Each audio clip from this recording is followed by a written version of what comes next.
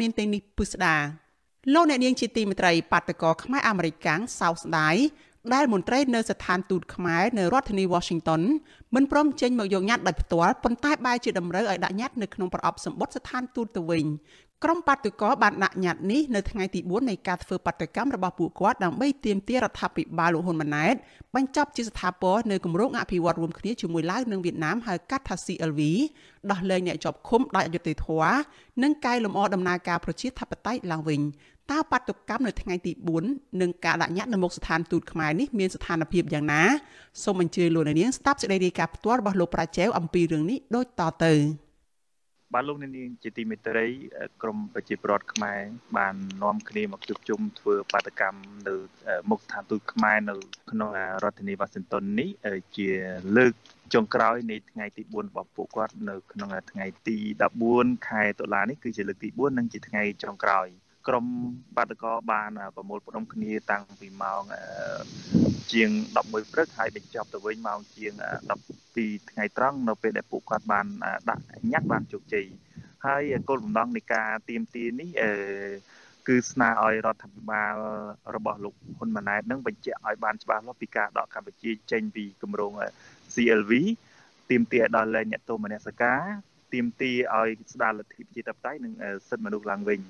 ហើយដើម្បីឲ្យជឿច្បាស់យើងនឹងជួបអ្នករៀបចំបាតកម្មម្នាក់គឺលោកវិគាជំរាបសួរបាទជំរាបសួរតើការធ្វើបាតកម្មរយៈពេល4ថ្ងៃនេះសម្រាប់លោកមើលឃើញយ៉ាងម៉េចដែរខ្ញុំឃើញថាជាប្រវត្តិសាស្ត្រគឺយើងបានជោគជ័យសពដងយើងធ្វើតែមួយថ្ងៃហើយគឺយើងទៅវិញទៅហើយចង់បញ្ចប់មកខ្ញុំមិនដែលបានឃើញមានញត្តិយើងមកមានស្ថានទូតអនុញ្ញាតឲ្យយើងដាក់ញត្តិនៅក្នុងបោះចឹងទេយើងមានការសោកស្ដាយដែរបើសិនជាគាត់បានទទួលផ្ទាល់ហើយកាន់ជាការប្រសើរថែមទៀតប៉ុន្តែផ្ទុយទៅវិញគាត់បានទៅលួចថតរូបពីម្ខាងផ្លូវហើយយើងបាននិយាយជាមួយគាត់ឲ្យគាត់មកទទួលចិត្តគ្នាប្រហែលពី3ម៉ែត្រនិយាយគ្នាបានគាត់អត់មកទទួលទេគាត់សុកចិត្តឲ្យយើងថាដាក់នៅក្នុងប្រអប់ហ្នឹងទៅហើយចាំគាត់យកទៅវិភាគវិចមើលយ៉ាងម៉េចអត់ដឹងទេប៉ុន្តែយើងថានេះជាជោគជ័យមួយដែរដែលយើងបាននិយាយគ្នាផ្ទាល់បានឃើញខ្មែរនិងខ្មែរ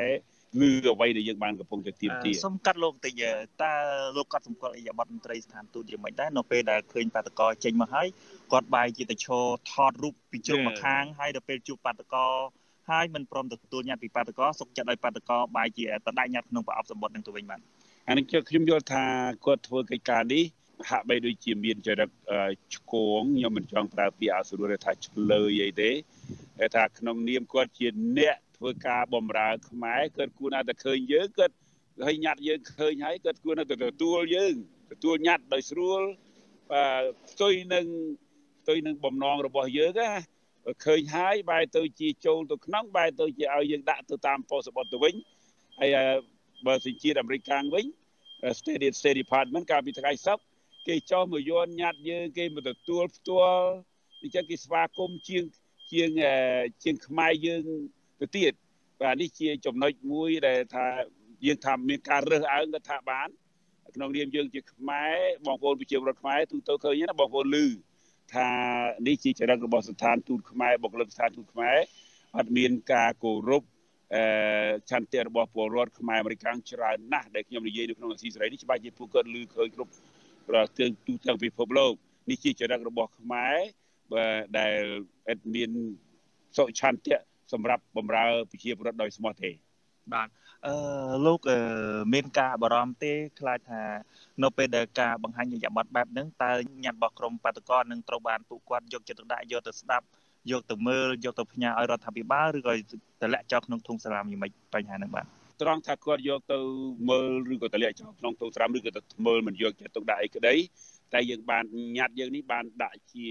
តាមអ៊ីនធឺណិតហើយនឹងយើងបានអានពីបិសាមកហើយដែរដូច្នេះទើបបីលោកយកទៅដាក់នៅក្នុងធុងសាឡាមក៏វាមានលឺនៅក្នុងបណ្ដាញអ៊ីនធឺណិត YouTube អីរួចអស់ហើយហ្នឹងទី1ទី2ខ្ញុំគិតថាទីណាក៏ដោយប្រសិនបើលោកអ្នកបម្រើខ្មែរពិតប្រាកដណាច្បាស់ជាយកភាសាដែលជាសំណូមពរនៅក្នុងញត្តិនឹងយកទៅពិចារណាហើយតែបើសិនជាមិនបម្រើពិតប្រាកដវិញគឺទោះបីយើងខំធ្វើយ៉ាងម៉េចយ៉ាងណាក្តីប្រមាណដងក្តីក៏លោកនៅតែបង្ងើយកន្តើយខ្ញុំជាចំណុចមួយថាប្រសិនបើលោក ទទួលប្រាក់ខែខ្មែរសូមមេត្តាកុំធ្វើយកប្រាក់ខែខ្មែរធ្វើជាឆ្កែយួនខ្ញុំយកឲ្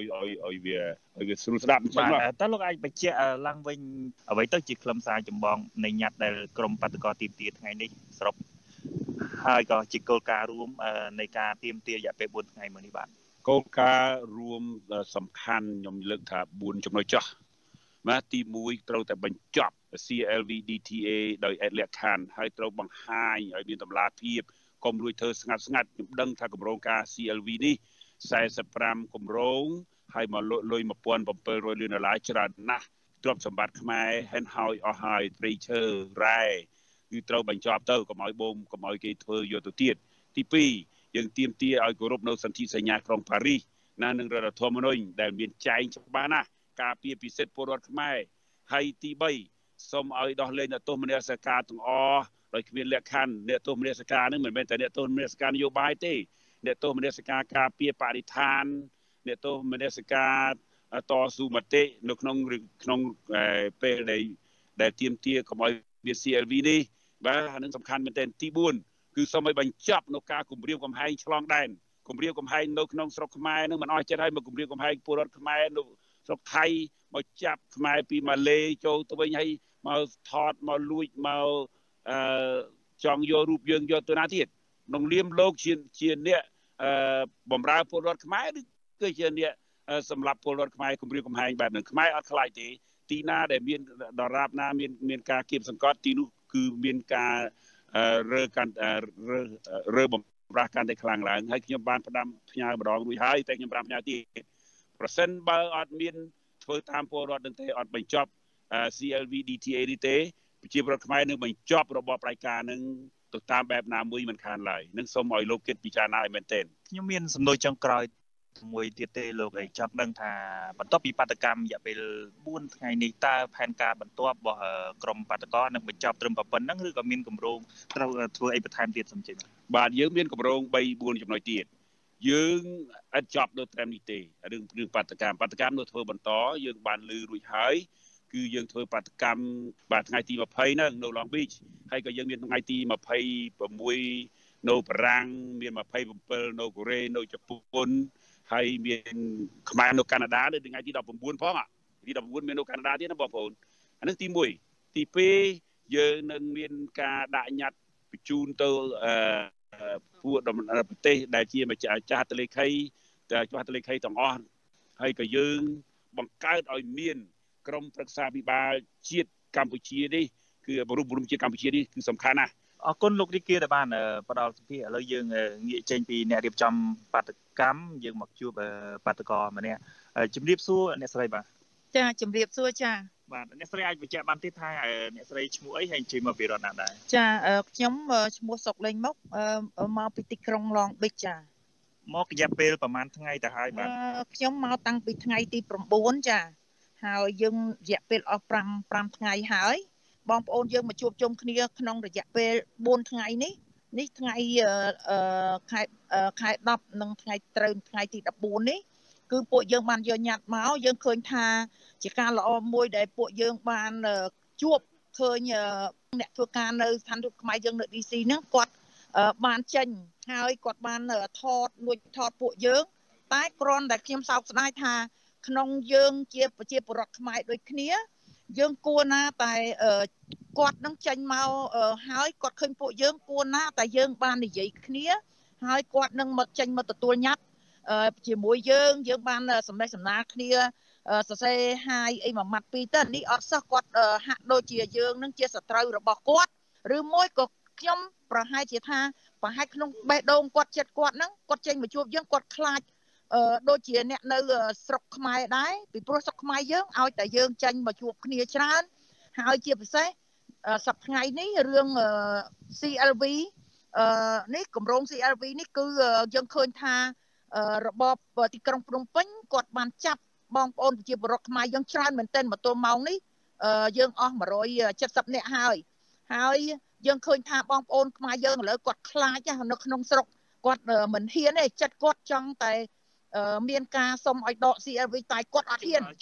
បងស្រីវិញចំពោះលោកស្រីដែលមកចូលរួមធ្វើបាតកម្មនៅពេលនេះវិញអីទៅជាកត្តាជំរុញចិត្តធ្វើឲ្យលោកស្រីតស៊ូមតិ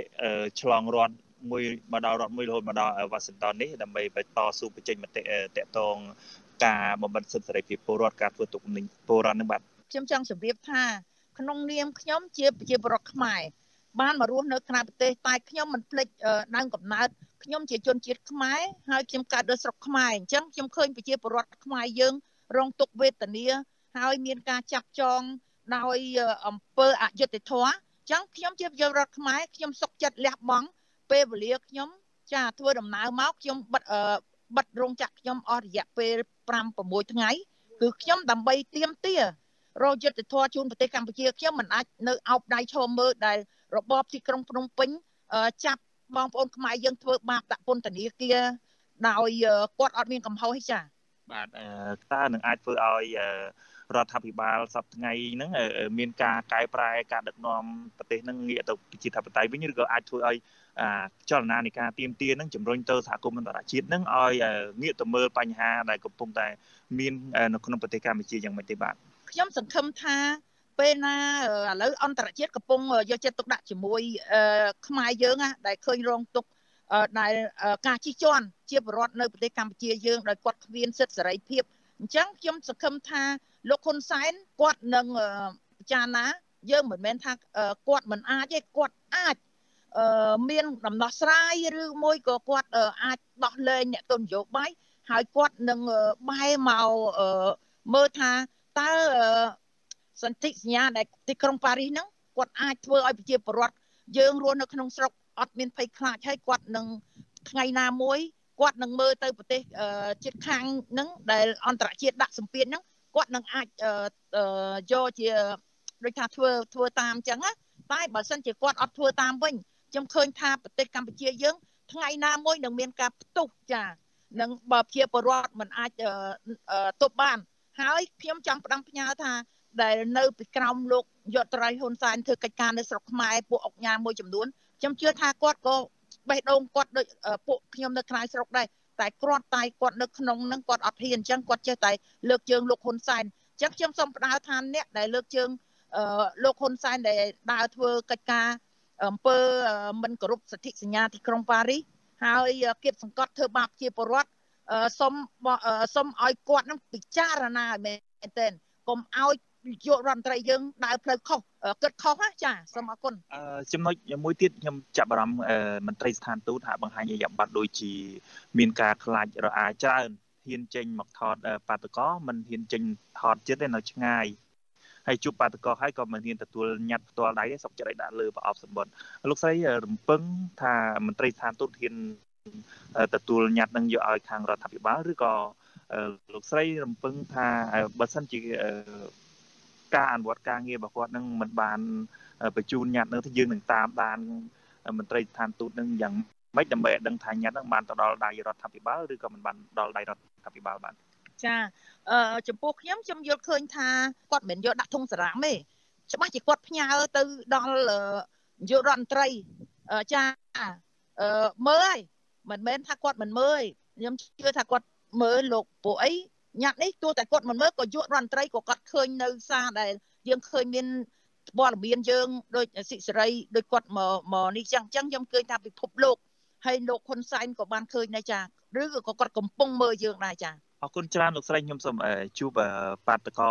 ម្នាក់ទៀតដែលមកចូលរួមធ្វើបាតកម្មនៅថ្ងៃចុងក្រោយដែរជំរាបសួរបងស្រីចាជំរាបសួរចាតើលោកស្រីអញ្ជើញមកពីរដ្ឋណាដែរចាមកពីរដ្ឋកាលីហ្វ័រញ៉ាឡងបេចាយាយសួរលោកស្រីពេលនេះខ្ញុំចង់បង្វែរប្រធានបទយើងរៀងតាក់ទងជុំវិញបរិវេណស្ថានទូតវិញម្ដងដោយសារឃើញក្រុមបាតកោមានការរីកគុណច្រើនពីការរៀបចំទីតាំងស្ថានទូតអីហ្នឹងដូចជា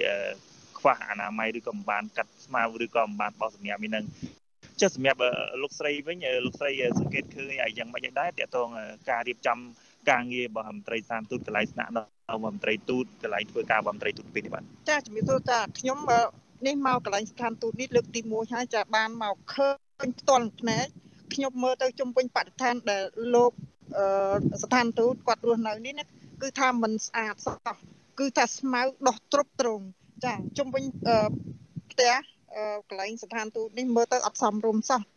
គឺថាអ្នកចិត្តខាងគេល្អជាងគេសម្អាតជាងប៉ុន្តែស្ថានទូតគាត់អត់សម្អាតសោះមិនដឹងជាមូលហេតុអីទៅយ៉ាងម៉េចគាត់សម្អាងទៅលើអ្វីឥឡូវហ្នឹងគឺថាមើលទៅមិនសមរម្យតទៅសោះអានេះជាខ្មាស់ណាស់ខ្វះគេអ្នកចិត្តខាងហើយជាស្ថានទូតដ៏ល្បីល្បាញមួយស្រុកខ្មែរផងហើយហេតុអ្វីដែលគាត់មិនសម្អាតជុំវិញហ្នឹងចាខ្ញុំមានសំណួរជាចុងក្រោយមួយទៀតទេក្នុងនាមលោកស្រីជាពលរដ្ឋខ្មែរផងជាអ្នកអាចចូលរួមធ្វើបាតកម្មនៅពេលនេះផងលោកស្រីមានពាក្យសម្ដីអីប្រផ្ញើទៅកាន់មន្ត្រីស្ថានទូតឬក៏ប្រមុខរដ្ឋាភិបាលតាក់ទងទៅនឹងការធ្វើបាតកម្មក៏ដូចជាការរៀបចំកន្លែងស្នាក់នៅកន្លែងធ្វើការស្ថានទូតនៅពេលនេះបាទចាខ្ញុំសូមឲ្យលោកស្ថានទូតហ្នឹងចាមកទទួលញត្តិclean បរិស្ថានជុំវិញស្ថានទូតហ្នឹងផងហើយសូមឲ្យផ្ញើសារហ្នឹងទៅលោកហ៊ុនសែនផងដែលពួកយើងបានមកតវ៉ាបញ្ជូនសារញត្តិណាបានចូលសូមឲ្យលោកទទួលផងចាលោកហ៊ុនសែនអរគុណច្រើនចឹងលាបងប៉ុណ្្នឹងសិនណាបាទលោកអ្នកនាងជាទីមេត្រីនៅពេលដែលក្រមបាតកោបានដាក់ញត្តិនៅក្នុងប្រអប់ស្ថានទូតដូចហើយពួកគាត់ក៏បានបំបែកគ្នាទៅកន្លែងរស់នៅឬក៏រត់ពួកគាត់ដាក់នៅវិញហើយនៅម៉ោងជាង1រសៀលថ្ងៃទី14ខែតុលានេះទោះជាបាតកម្មនៅរដ្ឋធានីវ៉ាស៊ីនតោនត្រូវបានបញ្ចប់ក្នុងរយៈពេល4ថ្ងៃនេះក៏ប៉ុន្តែចាប់តាំងពីអាទិត្យក្រោយទៅក្រមបាតកោឬក៏ពលរដ្ឋខ្មែររស់នៅក្រៅប្រទេសនានានឹងនៅតែបន្តធ្វើបាតកម្មនានាដើម្បីទាមទារឲ្យមានការស្ដារលទ្ធិប្រជាធិបតេយ្យគ្រប់សិទ្ធិមនុស្សនិងដោះលែងអ្នកទោសមនសិការឲ្យមានសេរីភាពឡើងវិញខ្ញុំប្រជាវត្ថុអាស៊ីសេរីរាយការណ៍ពីរដ្ឋធានីវ៉ាស៊ីនតោន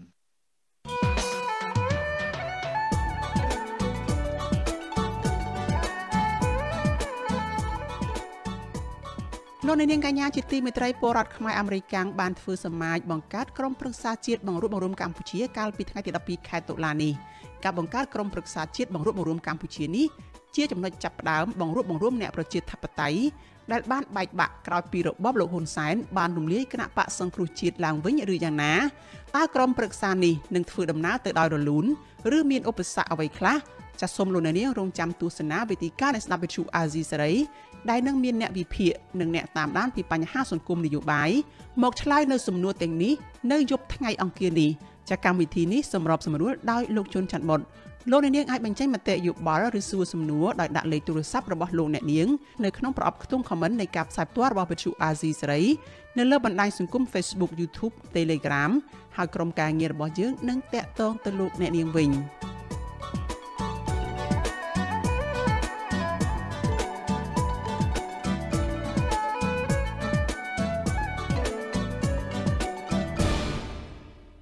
លោកនាងកញ្ញាប្រិយមិត្តអ្នកស្ដាប់ជាទីមេត្រីចាព័ត៌មានតាក់ទងទៅនឹងសំណុំរឿងក្តីក្តាំរបស់ជំនួយការផ្ទាល់លោកហ៊ុនសែនលោកដួងតារាវិញម្ដងពលរដ្ឋរងគ្រោះដែលចាញ់បោកក្រុមហ៊ុនភូមិខ្មែរ Group ទាមទាររដ្ឋាភិបាលដោះស្រាយសំណងខូចខាតជូនពួកគាត់ក្រោយតុលាការចោទប្រកាន់ជំនួយការផ្ទាល់របស់លោកហ៊ុនសែនគឺលោកដួងតារាពីបទឆបោកពលរដ្ឋដែលចាញ់បោកក្រុមហ៊ុនភូមិខ្មែរ Group នៅខេត្តស្វាយរៀងចោទប្រកាន់ថាលោកដួងតារាជាប់ពាក់ព័ន្ធនឹងការរកស៊ីឆបោកពលរដ្ឋជាមួយនឹងក្រុមហ៊ុនមួយនេះចាសសូមអញ្ជើញលោកនាងស្ដាប់សេចក្តីរាយការណ៍របស់កញ្ញាខាន់លក្ខណាអំពីរឿងនេះពលរដ្ឋរងគ្រោះដែលសូមមិនបញ្ចេញឈ្មោះដោយបារម្ភពីសុវត្ថិភាពប្រាប់វិទ្យុអាស៊ីសេរីនៅថ្ងៃទី14ខែតុលាថាការចាប់ខ្លួននិងចោទប្រកាន់លើលោកដួងតារាគឺជារឿងរបស់សមត្ថកិច្ចនិងតុលាការយ៉ាងណាលោកថាប្រសិនបើសមត្ថកិច្ចចាប់អ្នកពាក់ព័ន្ធឃុំខ្លួនហើយនៅតែពន្យាពេលរកដំណោះស្រាយឲ្យពួកគាត់នោះពួកគាត់នឹងបន្តនាំគ្នាតវ៉ារហូតទទួលបានសំណងខូចខាតវិញប្រឈមទៅលើបញ្ហាលុយបងពោះជាប់បំណុលធនាគារអញ្ចឹងពោះការទិញនេះសិតតែការបងមលុះយកលុយធនាគារមកទិញអញ្ចឹងបងការថ្លែងរបស់ពលរដ្ឋនេះក្រោយពីព្រះរាជអាជ្ញារងអមសាលាដំបងរាជធានីភ្នំពេញលោកប្លង់សុផលប្រាប់បណ្ដាញសារព័ត៌មានក្នុងស្រុកថារដ្ឋលេខាធិការទីស្តីការគណៈរដ្ឋមន្ត្រីនិងជាជំនួយការជំនិតរបស់ប្រធានព្រឹទ្ធសភាលោកហ៊ុនសែនគឺលោកដួងតារាត្រូវបានតុលាការចោទប្រកាន់ពីបទឆបោកតាមមាត្រា377និងមាត្រា378នៃក្រមព្រហ្មទណ្ឌនិងស្ថិតនៅក្នុងដំណាក់កាលស៊ើបអង្កេតទាក់ទងនឹងការសម្រេចរបស់តុលាការថាតើឃុំខ្លួនលោកដួងតារាឬយ៉ាងណា វិសុអាស៊ីសេរីមិនទាន់អាចសុំការអធិប្បាយពីលោកប្លង់សុផលនិងអ្នកនាំពាក្យសាលាដំបងរាជធានីភ្នំពេញលោកអ៊ីរ៉ានបានទេនៅថ្ងៃទី14ខែតុលាគណៈអ្នកនាំពាក្យស្នងការដ្ឋាននគរបាលរាជធានីភ្នំពេញលោកសំវិជ្ជការទូរស័ព្ទចូលតែគ្មានអ្នកទទួលពលរដ្ឋរងគ្រោះម្នាក់ទៀតបារម្ភការចាប់ខ្លួនលោកឌូនតារ៉ានេះគឺគ្រាន់តែធ្វើឲ្យប្រជាពលរដ្ឋស្ងប់ចិត្តខ្លះដោយលោកក៏សម្គាល់ថាករណីបែបនេះបានកើតឡើងច្រើនមកហើយហ្នឹងហើយបងធ្លាប់មានដល់អញ្ចឹងធ្លាប់មានក្រុមហ៊ុនផ្សេងហើយពី3ក្រុមហ៊ុនដែលចាប់ខ្លួនហើយបាត់ឈឹងអត់មានដំណោះស្រាយឲ្យប្រជាពលរដ្ឋរងគ្រោះអញ្ចឹងបងពួកខ្ញុំបារម្ភហើយទទូចឲ្យតែខាងច្បាប់គាត់ជួយរកដំណោះស្រាយនិងដោះស្រាយឲ្យពួកខ្ញុំអញ្ចឹងបងសំខាន់បំផុតគឺថាពួកគាត់ដោះស្រាយជាសំណងលុយមកវិញអញ្ចឹងពួកខ្ញុំនេះវាលុយម្នាក់ច្រើនម៉ឺនអញ្ចឹងបងសមត្ថកិច្ចបានឃាត់ខ្លួនជំនួយការជំនិតរបស់ប្រធានប្រសិទ្ធិលោកហ៊ុនសែននិងជារដ្ឋលេខាធិការទីស្តីការគណៈរដ្ឋមន្ត្រីគឺលោកឌុងតារ៉ាកាលពីថ្ងៃទី10ខែតុលាដើម្បីធ្វើការសាកសួរពាក់ព័ន្ធនឹងបណ្ដឹងរបស់ប្រជាពលរដ្ឋការឃាត់ខ្លួនលោកឌុងតារ៉ានេះធ្វើឡើងបន្ទាប់ពីមានផ្ទុះរឿងអាស្រូវពាក់ព័ន្ធនឹងករណីឆបោកលុយពលរដ្ឋជាច្រើនគ្រួសារក្នុងគម្រោងវិនិយោគដីធ្លី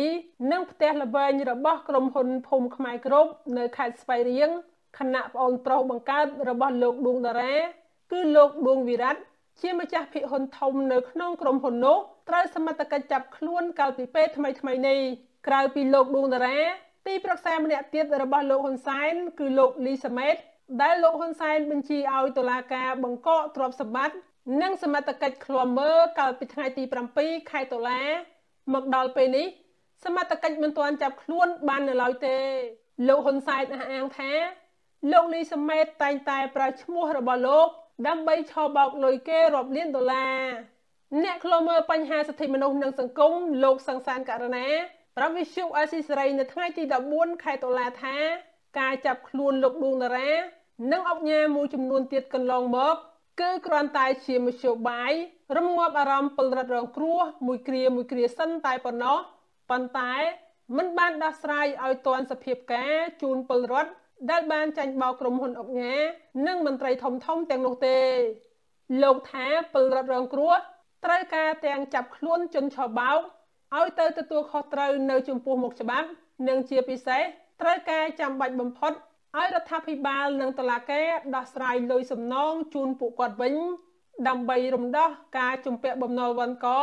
និងជីវភាពក្រីក្ររបស់ពួកគាត់ឃើញពីករណីលេងចំណាយជាដើមយើងឃើញថារាប់លានដុល្លារហើយមិនដឹងយកទៅណាហើយដំណោះស្រាយនីតិវិធីតុលាការហ្នឹងវែងអន្លាយអូសបន្លាយប្រើប្រាស់ពេលវេលាអញ្ចឹងទៅហើយជនរងគ្រោះគាត់នៅតែដេកទន្ទឹងរង់ចាំអញ្ចឹងទៅអ្នកខ្លះហ្នឹងគាត់ឈឺចាប់រហូតដល់ធ្លាក់ខ្លួនឈឺ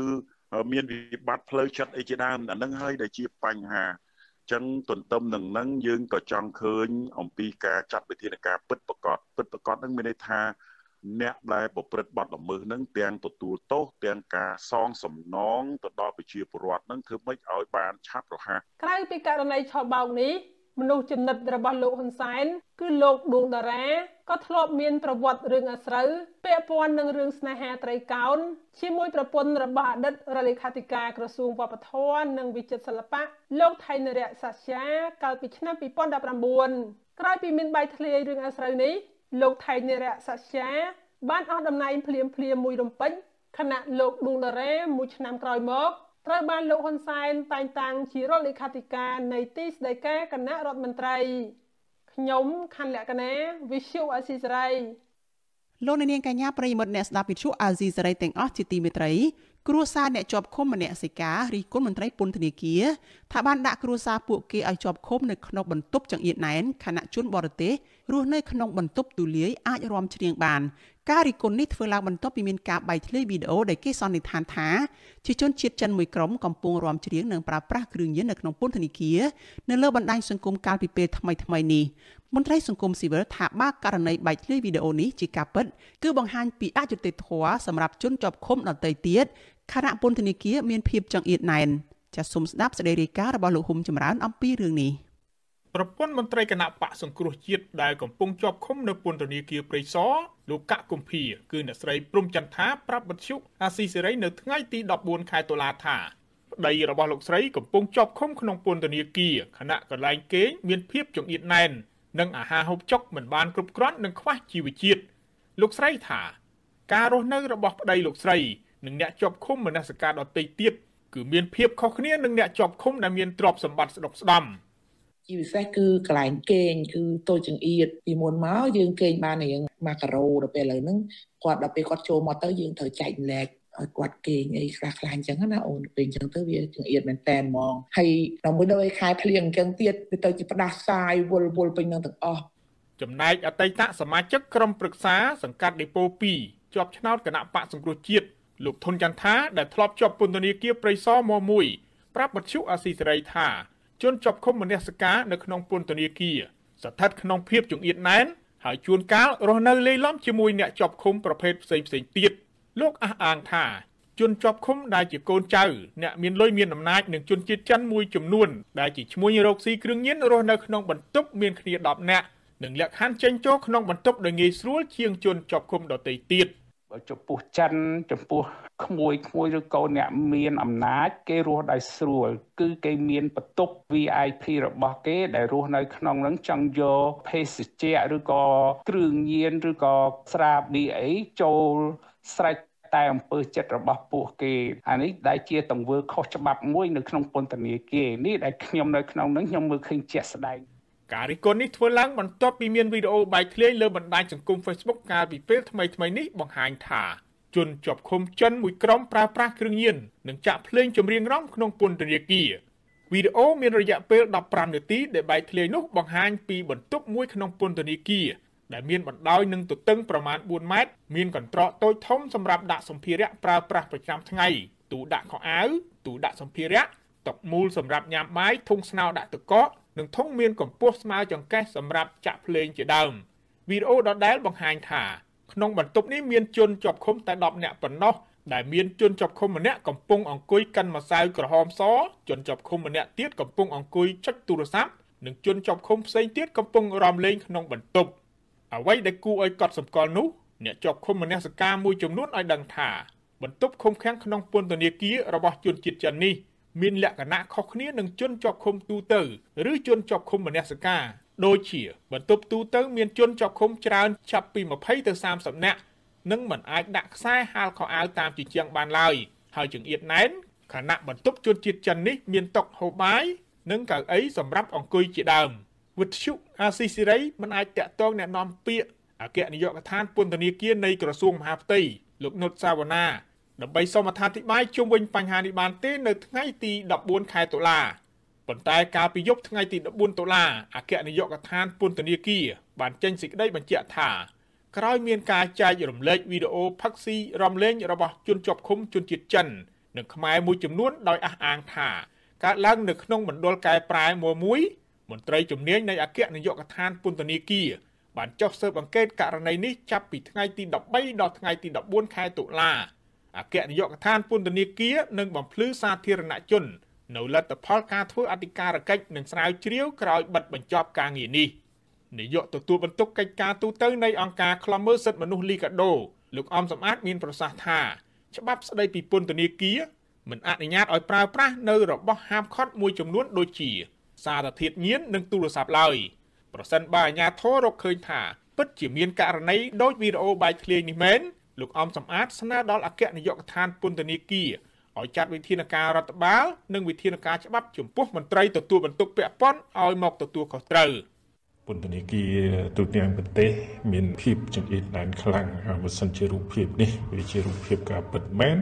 អានឹងវាបង្កនូវភាពអយុត្តិធម៌សម្រាប់ជនជាប់ឃុំផ្សេងទៀតណាបើយើងមើលទៅតាមទម្រង់រូបភាពដែលបានបែកធ្លាយក៏ប៉ុន្តែទោះយ៉ាងណាវាស្ថិតនៅក្នុងចំណុចសង្ស័យដែលទាមទារឲ្យមានការធ្វើអន្តរកិច្ចនិងការស្រាវជ្រាវទៅលើរឿងនេះឲ្យបានច្បាស់លាស់បាទអង្គការសហប្រជាជាតិកាលពីពេលថ្មីនេះបានជំរុញឲ្យរដ្ឋាភិបាលកម្ពុជា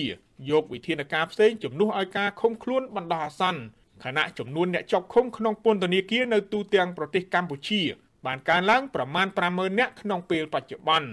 អតីតសមាជិកក្រុមប្រឹក្សាសង្កាត់ដេប៉ូ2ជាប់ឆ្នោតគណៈបកសង្គ្រោះជាតិលោកធុនចន្ទថាអះអាងថាបើទោះបីជាមានមន្ត្រីអធិការកិច្ចចុះស្រាវជ្រាវករណីភាពមិនប្រក្រតីក្នុងពន្ធនាគារ ដោយករណីមានវីដេអូបែកធ្លាយរឿងជនជាតិចិនប្រើប្រាស់គ្រឿងញៀនក្នុងពន្ធនាគារនិងរុករកវត្ថុហាមឃាត់ផ្សេងៗទៀតក៏មិនមែនជារឿងងាយឡើយព្រោះមន្ត្រីក្រសួងមហាផ្ទៃមួយចំនួនបានប្រព្រឹត្តអំពើពុករលួយជាប្រព័ន្ធដោយផ្ដល់ព័ត៌មានដល់មន្ត្រីថ្នាក់ក្រោមឲ្យរៀបចំចំនួនអ្នកជាប់ឃុំក្នុងពន្ធនាគាររួចជាស្រេចមុននឹងក្រុមអធិការកិច្ចចុះទៅដល់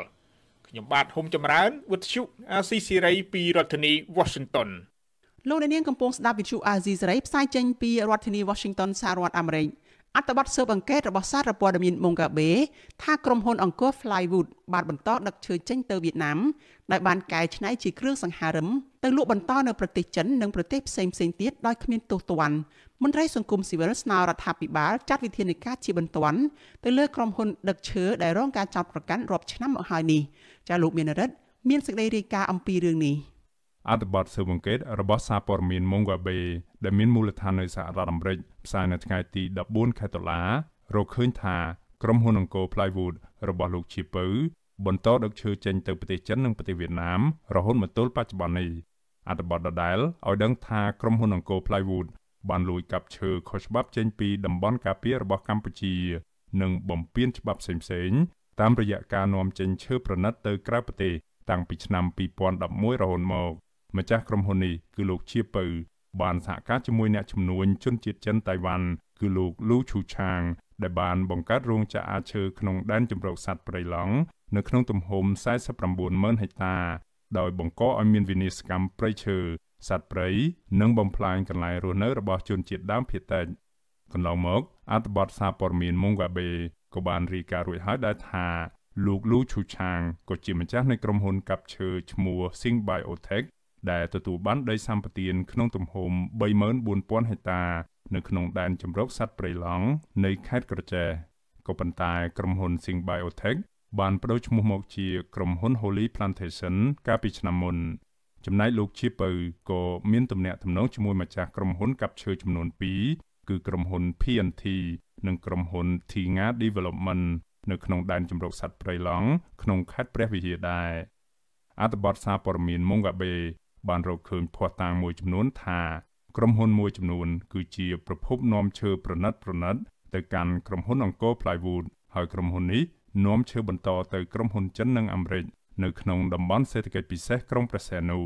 បន្ទាប់មកពួកគេកែច្នៃទៅជាបន្ទះឈើដើម្បីនាំចេញទៅក្រៅប្រទេសជាពិសេសក្រុមហ៊ុនអាមេរិកឈ្មោះ AHF Product សារព័ត៌មានដដែលរាយការណ៍ថាវៀតណាមជាប្រទេសគោលដៅជាច្រើនឆ្នាំមកហើយដែលបានទិញឈើខុសច្បាប់ពីកម្ពុជាសម្រាប់កែច្នៃទៅជាគ្រឿងសង្ហារឹមប្រណិតរួចលក់ទៅកាន់ប្រទេសចិនសហរដ្ឋអាមេរិកនិងសហភាពអឺរ៉ុបជាដើមវិសុវអាស៊ីស្រីមិនអាចសុំការឆ្លើយតបពីអ្នកនាំពាក្យក្រសួងបរិស្ថានលោកខ្វៃអតិតជាបាននៅឡើយទេនៅថ្ងៃទី14ខែតុលាអ្នកសម្របសម្រួលគម្រោងនៃសមាគមបណ្ដាញយុវជនកម្ពុជាហៅកាត់ថា CYN លោកអូឡាទីនលើកឡើងថាករណីក្រុមហ៊ុន Singbiotech ដឹកឈើចេញទៅក្រៅប្រទេសគឺជារឿងដដែលដែលសកម្មជនការពារព្រៃឈើសារព័ត៌មាននិងអង្គការក្រៅរដ្ឋាភិបាលតែងស្នើឲ្យរដ្ឋាភិបាលស៊ើបអង្កេតម្ដងហើយម្ដងទៀតលោកបារម្ភថាប្រសិនបើរដ្ឋាភិបាលគ្មានវិធានការបន្ទាន់នោះទេនោះក្រុមហ៊ុនទាំងនេះនឹងបំផ្លាញព្រៃឈើទាំងស្រុងនៅដែនជម្រកសត្វព្រៃឡង់សូមឲ្យចោះធ្វើបច្ចុប្បន្នភាពសិក្សាស្រាវជ្រាវទៅលើក្រុមហ៊ុនអង្គរ Plywood ហើយត្រូវតែសិក្សាឲ្យបានហ្មត់ចត់បើសិនជាអាចត្រូវបិទអាជ្ញាប័ណ្ណក្រុមហ៊ុនមួយនេះដើម្បីកុំឲ្យក្រុមហ៊ុនមួយនេះបន្តនាំឈើចេញទៅបរទេសបន្តទៀតហើយក្រុមហ៊ុនមួយនេះបើសិនជាយើងពិនិត្យមើលទៅគឺមានការសង្ស័យហើយនឹងការជួបពាក្យពន្ធនៅក្នុងការកាប់បំផ្លាញការនាំចេញឈើធ្វើអាជីវកម្មទៅបរទេសគឺកាប់ឈើពីក្នុងតំបន់ការពារធម្មជាតិរបាយការណ៍របស់អង្គការគំនិតព្រួយផ្ដាំសកលប្រឆាំងឧក្រិដ្ឋកម្មឆ្លងដែនដែលមានអង្គការចាត់តាំងផ្សាយកាលពីឆ្នាំ2021រកឃើញថាយ៉ាងហោចណាស់មានក្រុមហ៊ុនចំនួន5រួមមានក្រុមហ៊ុនសំអឿនសវណ្ណក្រុមហ៊ុន TNT និងក្រុមហ៊ុន Tinga Development ជាដើមបានប្រមូលឈើពីតំបន់អភិរក្សយកទៅលក់ឲ្យក្រុមហ៊ុនអង្គរ Plywood ដើម្បីយកទៅផ្គត់ផ្គង់ឈើនៅទីផ្សារអន្តរជាតិដែលធ្វើការដឹកជញ្ជូនតាមរយៈកំពង់ផែអន្តរជាតិភ្នំពេញចេញតាមច្រកព្រំដែនអន្តរជាតិកម្ពុជាវៀតណាមនៅតំបន់ក្អមសំណខេត្តកណ្ដាលខ្ញុំបានមេរិត Visual C ស្រីពី ពីរដ្ឋធានី Washington លោកនាងកញ្ញាប្រិយមិត្តជាទីមេត្រីសេចក្តីរាយការណ៍ពីខេត្តកំពង់ធំឯណោះឲ្យដឹងថាបណ្ដាញសហគមន៍ការពារព្រៃឡង់ជំរុញឲ្យអាជ្ញាធរថ្នាក់ជាតិចុះទៅសិក្សាស្រាវជ្រាវនិងស៊ើបអង្កេតឲ្យបានត្រឹមត្រូវទៅលើប្រធានមន្ត្រីបរិស្ថានខេត្តកំពង់ធំលោកតុបកក្កដាដែលជាប់សង្ស័យថាពាក់ព័ន្ធនឹងការកាប់ទន្ទ្រានដីព្រៃនៅក្នុងដែនជម្រកសត្វព្រៃព្រៃឡង់ភៀកខាងត្បូងដែលមានព្រំប្រទល់ជាប់ខេត្តក្រចេះនិងខេត្តកំពង់ធំមន្ត្រីសង្គមស៊ីវិលចង់ឃើញអាជ្ញាធរថ្នាក់ជាតិចាត់វិធានការឲ្យបានតឹងរឹងទៅលើមន្ត្រីដែលជាប់ពាក់ព័ន្ធទៅនឹងការកាប់ទន្ទ្រានដីព្រៃមួយនេះចាលោកប្រាជែវមានសេចក្តីរាយការណ៍ជូនលោកអ្នកនាងដូចតទៅបណ្ដាញសហគមន៍ការពារព្រៃឡង់សោកស្ដាយដែលប្រធានមន្ត្រីបរិស្ថានខេត្តកំពង់ធំចុះហត្ថលេខានឹងកាត់ជ្រឿលដីទៅឲ្យក្រុមជនល្មើសជាង60កន្លែងស្ថិតនៅឃុំបឹងលាវាស្រុកសន្ទុកខេត្តកំពង់ធំជាប់ព្រំប្រទល់ជាមួយខេត្តក្រចេះសហគមន៍ស្នើឲ្យអាជ្ញាធរថ្នាក់ជាតិចុះសិក្សាស្រាវជ្រាវនិងស៊ើបអង្កេតឲ្យបានត្រឹមត្រូវហើយចាត់វិធានការឲ្យបានតឹងរឹងទៅលើមន្ត្រីដែលជាប់ពាក់ព័ន្ធនឹងបទល្មើសកាប់ទន្ទ្រានព្រៃឈើនៅក្នុងតំបន់ព្រៃឡង់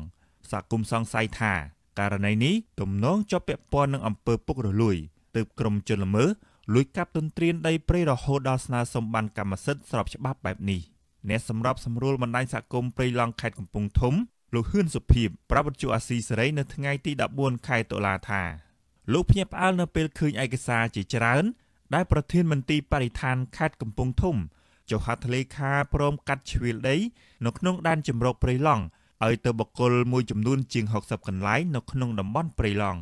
លោកបន្ថែមថាអាជ្ញាធរថ្នាក់ជាតិគួរចុះសិក្សាស្រាវជ្រាវឲ្យបានគ្រប់ជ្រុងជ្រោយ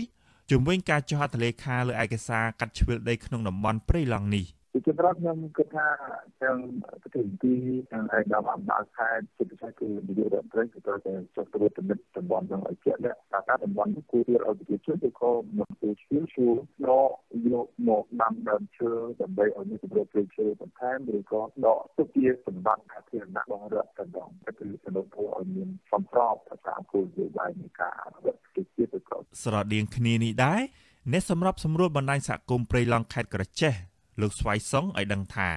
លោកសោកស្ដាយដែលអាជ្ញាធរចុះហត្ថលេខាលើឯកសារទាំងនេះដោយលោកថាសហគមន៍បានចំណាយទាំងពេលវេលាទាំងកម្លាំងកាយនិងកម្លាំងចិត្តហើយប្រឈមនឹងគ្រោះថ្នាក់គ្រប់បែបយ៉ាង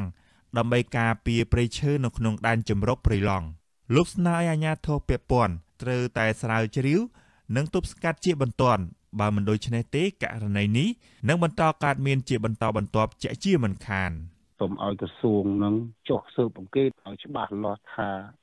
ការប្រគល់ដីឲ្យនឹងវាត្រឹមត្រូវឬក៏មិនត្រឹមត្រូវបាទសូមឲ្យក្រសួងជួយស៊ើបអង្កេតតាមដានឲ្យច្បាស់បើមិនអញ្ចឹងទេអំពើពុករលួយនៅតែមានហើយពួកខ្ញុំក៏មិនយល់ព្រមមិនយល់ស្របដែរពីព្រោះអីពួកខ្ញុំខំការពារដើម្បីប្រជាពលរដ្ឋតែផ្ទុយទៅវិញបើសិនជាមានចឹងអីខ្ញុំមិនគ្រប់គ្រងទេបាទនឹងសូមឲ្យរដ្ឋាភិបាលសូមឲ្យក្រសួងពាក់ព័ន្ធអង្គការក្រៅរដ្ឋាភិបាលជួយបាទជំវិញរឿងនេះវិទ្យុអាស៊ីសេរីមិនអាចតាក់ទងប្រធានមន្ត្រីបរិស្ថានខេត្តកំពង់ធំលោកតុបកក្កដាដើម្បីសុំការអធិប្បាយបានទេនៅថ្ងៃទី14ខែតុលាចំណែកអភិបាលខេត្តកំពង់ធំលោកនួនផារតនិងអ្នកនាំពាក្យក្រសួងបរិស្ថានលោកខ្វៃអាទិត្យចាក៏វិទ្យុអាស៊ីសេរីមិនអាចតាក់ទងបានដែរនៅថ្ងៃដដែលនេះទោះយ៉ាងណាកាលពីឆ្នាំ2022រដ្ឋបាលខេត្តកំពង់ធំបានបង្ហាញផែនទីកំណត់ទីតាំងដើម្បីកាត់ជ្រឿលដីព្រៃជិត 6000 ហិកតាចេញពីដែនជម្រកសត្វព្រៃព្រៃឡង់ឲ្យទៅប្រជាពលរដ្ឋដែលបានចូលទៅកាប់ទន្ទ្រានដីព្រៃនៅក្នុងតំបន់នេះស្រាប់នេះបើតាមផែនទីមួយផ្ទាំងដែលវិទ្យុអាស៊ីសេរីទទួលបាននៅថ្ងៃទី14ខែតុលាតែទិនបញ្ហានេះអ្នកសម្របសម្រួលគម្រោងនៃបណ្ដាញយុវជនកម្ពុជា CYN លោកអូឡាទីនលើកឡើងថាអាជ្ញាធរថ្នាក់ជាតិគួរតែចុះសិក្សាស្រាវជ្រាវឲ្យបានច្បាស់លាស់និងត្រូវបកស្រាយចំពោះបញ្ហានេះដើម្បីកុំឲ្យប្រជាពលរដ្ឋមានការសង្ស័យទៅលើមន្ត្រីមូលដ្ឋានថាមានជាប់ពាក់ព័ន្ធនឹងអំពើពុករលួយលោកចង់ឃើញអាជ្ញាធរថ្នាក់ជាតិចាត់វិធានការឲ្យបានតឹងរឹងទៅលើមន្ត្រីដែលជាប់ពាក់ព័ន្ធនឹងការកាប់ទន្ទ្រានដីព្រៃរហូតទទួលបានកម្មសិទ្ធិស្របច្បាប់បែបនេះ ហើយស្នើទៅដល់ក្រសួងបរិស្ថានសូមឲ្យធ្វើការដោះស្រាយទៅលើបញ្ហានេះនិងធ្វើការឆ្លើយតបឲ្យបានហ្មត់ចត់ជាពិសេសគឺសិក្សាស្រាវជ្រាវឲ្យបានច្បាស់លាស់ដើម្បីរកឲ្យឃើញថាអ្នកណាដែលមានការជាប់ពាក់ព័ន្ធនៅក្នុងការប្រព្រឹត្តអំពើពុករលួយទាក់ទងនឹងបញ្ហានេះហើយបើសិនជាមានជនណាដែលពាក់ព័ន្ធនៅក្នុងការប្រព្រឹត្តអំពើពុករលួយនៅក្នុងករណីនេះសូមឲ្យធ្វើការអនុវត្តច្បាប់ឲ្យបានតឹងរ៉ឹងបំផុតដោយមានការលើកលែងកាលពីថ្ងៃទី17ខែកក្កដាឆ្នាំ2023រដ្ឋាភិបាលបានប្រកាសពង្រីកទំហំផ្ទៃដីព្រៃនៅក្នុងដែនជម្រកព្រៃឡង់ចាប់ពី 43,000 ហិកតាទៅ 48,000 ហិកតាបើទោះជារដ្ឋាភិបាលបានពង្រីកផ្ទៃដីធំជាងមុនយ៉ាងណាក្តីក៏អង្គការជាតិនិងអន្តរជាតិនៅតែរកឃើញថាតំបន់ការពារមួយនេះរងការបាត់បង់ធនធានធម្មជាតិនិងព្រៃឈើយ៉ាងធ្ងន់ធ្ងរដដែលខ្ញុំប្រជាវុទ្ធុអាស៊ីសេរីពីរដ្ឋធានី Washington លោកនាងកញ្ញាជាទីមេត្រីចាប់ព័ត៌មានបន្តទៅទៀតនេះតាក់ទងនឹងរឿងក្តីក្តាំរបស់ពលរដ្ឋដែលមានចំនួនដីធ្លីនៅឯខេត្តត្បូងឃ្មុំតុលាការកំពូលចាកាលពីថ្ងៃទី14ខែតុលាម្សិលមិញបានសម្រេចទម្លាក់ចោលបទចោទប្រកាន់ទៅលើពលរដ្ឋមានចំនួនដីធ្លីនៅក្នុងខេត្តត្បូងឃ្មុំចំនួន4រូបបន្ទាប់ពីសាលាដំបងនិងសាលាឧទ្ធរត្បូងឃ្មុំបានសម្រេចឲ្យពួកគាត់ជាប់ពន្ធនាគារនៅក្នុងម្នាក់ៗ2ឆ្នាំតាមបណ្ដឹងរបស់ក្រុមហ៊ុនចិនបើទោះបីជាតុលាការកំពូលផ្ដល់យុត្តិធម៌ជូនពលរដ្ឋក្តីតែចំនួនដីធ្លីរបស់ក្រុមហ៊ុនចិននិងអ្នកមានអំណាចរំលោភយកដីធ្លីស្រែចម្ការរបស់សហគមន៍ចំនួន2ភូមិទាំងមូលនៅតែជាប់គាំងគ្មានដំណោះស្រាយជាច្រើនឆ្នាំមកហើយពលរដ្ឋយ៉ាងហោចណាស់250គ្រួសាររស់នៅភូមិត្រពាំងស្រែនិងភូមិបូស្នោក្នុងឃុំត្រពាំងព្រីងស្រុកដំបែចាត់ទុកក្តីសម្រេចរបស់តុលាការកំពូលថាផ្ដល់យុត្តិធម៌មួយផ្នែកជូនពលរដ្ឋក៏ប៉ុន្តែពួកគាត់ស្នើរដ្ឋាភិបាលដោះស្រាយបញ្ហាដីធ្លីរ៉ាំរ៉ៃដែលក្រុមហ៊ុនចិន